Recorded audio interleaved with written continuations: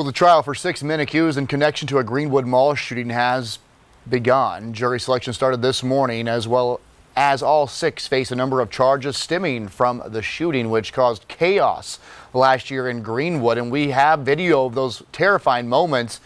And right then you could hear the pop, pop, pop as that little child was getting her ears pierced at a nearby store in the mall when those shots rang out. Police say the group of guys chased another guy out of the Foot Locker, then fired several shots right in the middle of all of the mall.